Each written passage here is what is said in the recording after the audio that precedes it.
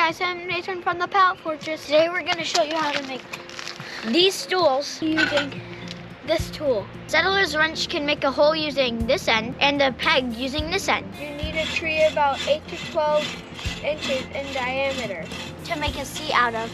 You need 3 6-inch legs about 2 inches in diameter. Hardwoods are better if you can find them. Then drive a settler's wrench through the top of one of the legs. And then you can just clean up the edges. Then pull the settler's wrench off the peg.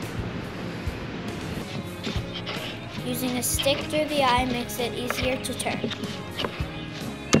Then clean the sawdust out of the hole.